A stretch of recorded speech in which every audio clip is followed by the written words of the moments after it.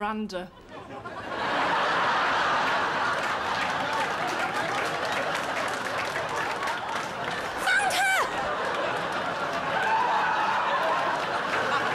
Please welcome Miranda Hart.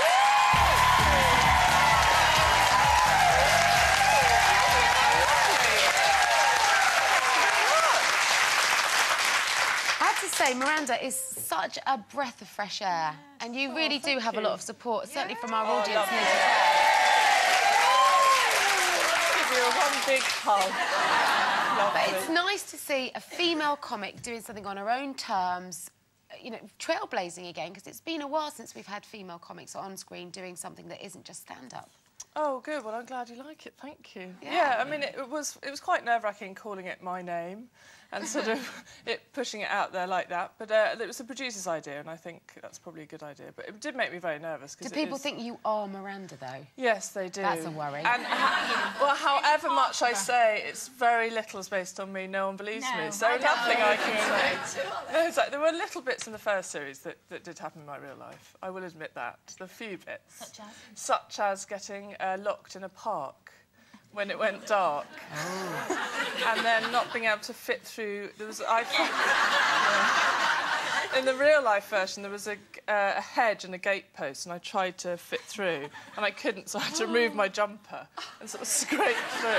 And in the sitcom version, obviously I got completely stuck just in a bra. So that did happen, but in the second series not much. Do you write it yourself? I do, yeah. I have 4 writers that help me at the beginning and end of the process. So where do you find your characters? Are they people we know, or you know, or your family? Well, the mother, I should say, is not based on my mum. Patricia Hodge, isn't it? Patricia Hodge plays my mum in the show. And although my mum does say such fun, which such fun, everything's such fun. Does she? Yeah, she does say that. But apart from that, there's no similarities. My mum's never wanted to marry me off like Patricia Hodge's character. Really? I'm pleased to say, yes. So yeah, it's all just, you know, silly imaginings. Did you write it for a radio series initially, or did it go straight into... Well, it started as a telly project, and then a radio producer read it and said, oh, let's try this on the radio, and then it went back to telly. OK. Do you think it worked well on the radio? Well, better on it's TV? quite hard doing the falling over on the radio. Yeah. Yeah. There was a lot of, oh, mind those boxes, Miranda. Oh, bang!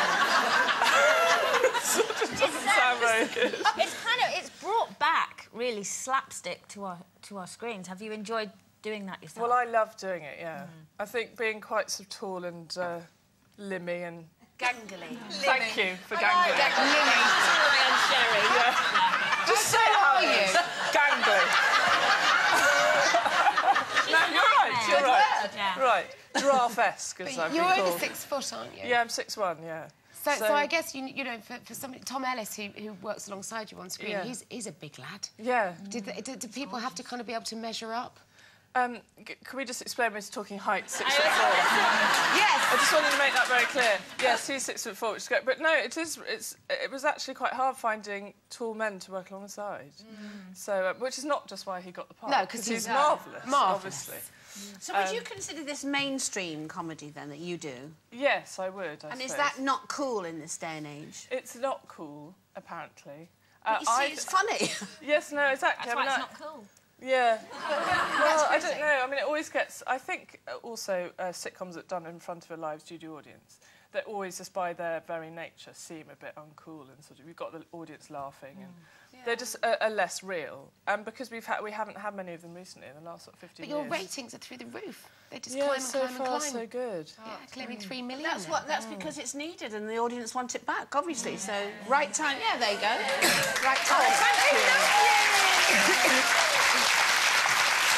Now, you are writing a very special edition of Miranda for Comic Relief, which is a bit like going full circle for you, because you actually, before you bravely stepped out into the world of comedy, worked at Comic Relief as a PA, didn't you? I did. It was my last... I was a PA in the charity sector for about 6, 7 years. And that was my last job, yeah, at Comic Relief. So it's amazing, yeah. I walked in there the other day as a, and I hate the word, but celebrity, for my Sport Relief challenge that I did earlier this year. So walking down that corridor that I used to go to work in every day, but on the other side was really weird, but very exciting. But great, yeah. And a great learning curve as well, I would assume. Yeah. Did you always want to be a funny girl? Yeah, since I can remember I wanted to be a comedian. Did you? When I watched Eric Morecambe. on the telly, and he looked to camera, and I thought, oh, he's looking at me. Well, I want to do that. Pathetic, isn't it? It's lovely. I loved your not going out as well. Oh, thank you. I loved that character.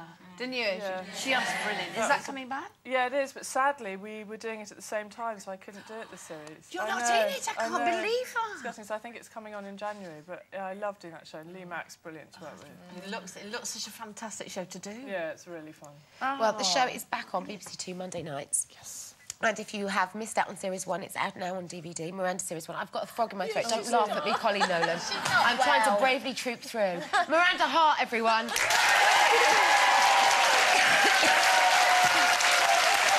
I'm so sorry.